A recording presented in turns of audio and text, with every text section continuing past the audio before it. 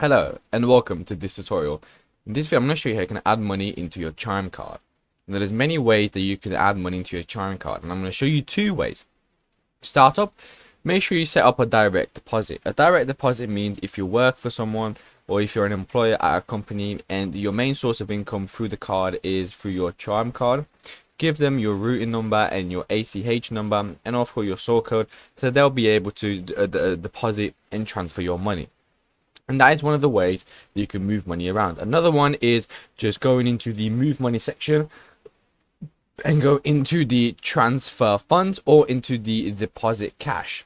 Also transfer from other banks work as well, but that means any other banks that you have, you can move money from that bank into the Chime card.